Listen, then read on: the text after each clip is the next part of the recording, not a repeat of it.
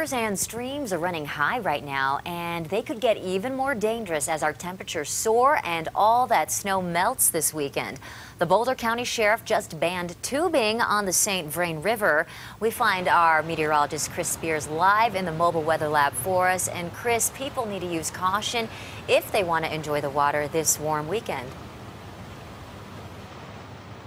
Absolutely, for good reason. Take a look at the water here. It's flowing at 1,250 cubic feet per second, very fast, and those speeds will only pick up as snowmelt continues to increase this weekend. Speaking of snowmelt, take a look at this map, the statewide snowpack right now. This is the percent of median for this date.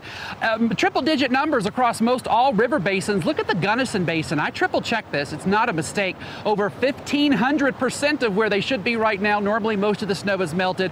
Plenty up there from our wet and cool May. Now, it's not just humans in danger. Look at these pictures here. Little 7-year-old Sage. She is a yellow lab, got swept away in Boulder Creek up by Netherland. Luckily, this cute pup made it to a rock in the middle, and rescuers were able to get to her, and we are happy to report she wasn't injured, and it was a happy ending. Back out here live along the St. Vrain, a couple of quick announcements for you. A flood advisory on the Cache-la-Poudre River right now from the mouth of the canyon all the way through Fort Collins, and we just learned in Fremont County, speeds so fast on the Arkansas River, in fact 3 times faster than here where I am, they are no longer allowing rescue boats on. So if you get in trouble, maybe a tough call to get rescued this weekend. Stay safe. We're live on the banks of the St. Vrain River with photojournalist Jeremiah Belial and meteorologist Chris Spears.